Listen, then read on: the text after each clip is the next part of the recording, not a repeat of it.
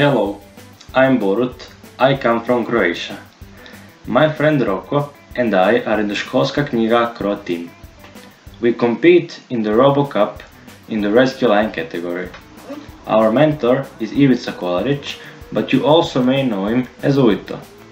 We have been doing robotics for more than 6 years and we have participated in many competitions.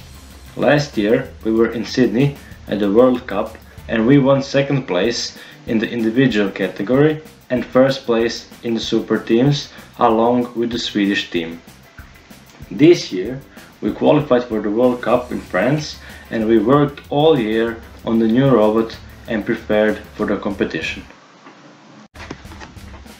Last year we made a robot for the World Cup in Sydney.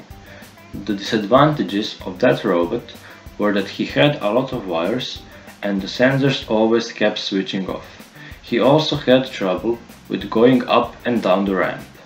This year we went to the Zagreb Open in 2 different teams with 2 different robots. My robot won first place and we used its design to make the new robot for the World Cup.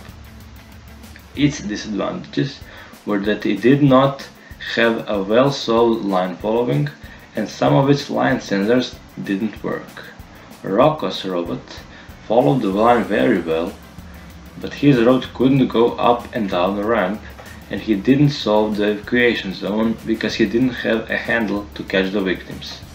We merged our robots and made a robot that can follow the line and save the victims.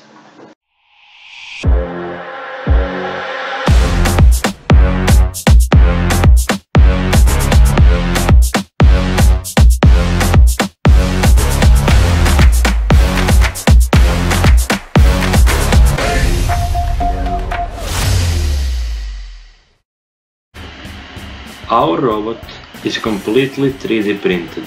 Even the wheels were printed as a mold and we poured silicone into them. We drew the robot design in the online program Tinkercad. The robot is assembled with plastic and metal screws, nuts and spacers. The robot has 4 continuous rotation servo motors to drive the robot, 1 servo motor to raise the handle, 2 servo motors to open and close the arms, 1 micro servo to sort the balls and 2 servo motors to open and close the basket door. We have created an innovative design of the hand that allows us to catch victims with the help of a light barrier and obstacles won't enter the hand and bother us. We also have 4 buttons on the handle that detect the walls of the evacuation zone, and we have distance sensors that show us the distance of the walls from the robot.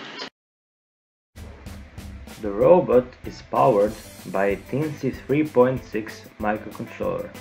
An improvement this year is that for the first time ever we have made a printed circuit board, PCB for short, that has all the components on it. We designed 2 PCB boards, one for the front of the robot, the other for the back of the robot, because the battery is in the middle of the robot. Servo motors are plugged into the PCB directly and they have a special regulator to prevent them from drawing too much current. The battery is connected to a regulator that regulates the voltage to 5 volts. On the PCB we have an IMU. That stands for compass, accelerometer and gyroscope in one sensor.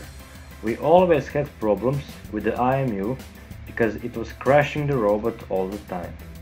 That is why this year we made a PCB on which the IMU is directly soldered and so it will never crash the robot. We also have 1 button to start the robot. On the robot we have 5 LiDAR sensors and 8 infrared distance sensors for orientation in the evacuation zone. We have an OpenMV camera connected via UART to the Teensy 3.6, with which we recognize the rescue kit and the victims. We have a voltmeter that shows us the battery voltage. On the handle we have a light barrier consisting of an LED diode and a photosensor. It is used to detect victims. When the ball enters the handle, the light is blocked and the photosensor reads it. We also have 4 buttons on the handle to detect the wall and the black corner. On the handle is also an infrared reflectance sensor that detects whether the victim is alive or dead. We used to have 2 aluminum foils that when connected they conducted electricity, and that's how we used to recognize live and dead victims. These aluminum foils used to peel off and sometimes did not recognize live and dead victims. That's why we have improved that this year by putting a sensor instead of foils. To follow the line, we use 10 infrared reflectance sensors and 2 Adafruit color sensors to detect green dots. We have an 8x8 RGB display that is used for debugging. When the robot is not working, the display prints something and we know in which part of the program the error occurred.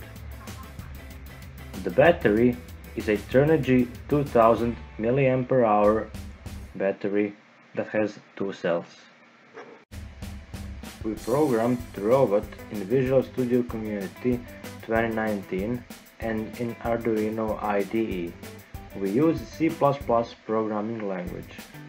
We programmed the camera in the OpenMV IDE using MicroPython.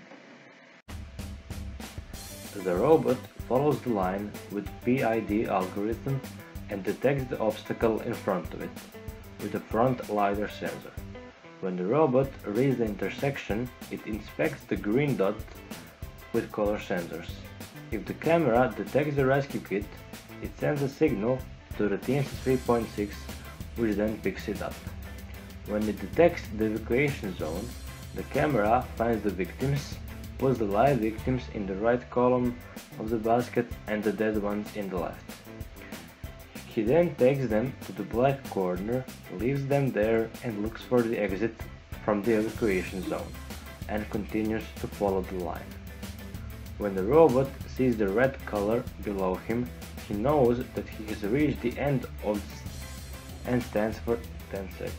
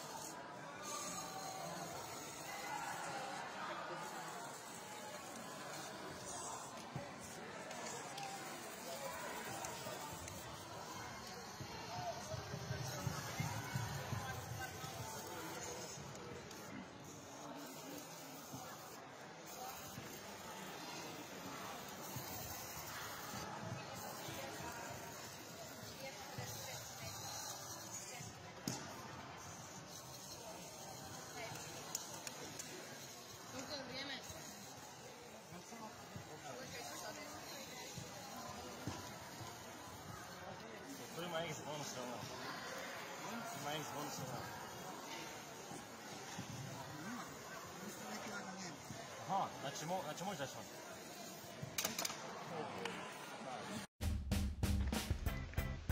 Thank you for watching this video and we hope to see you next year.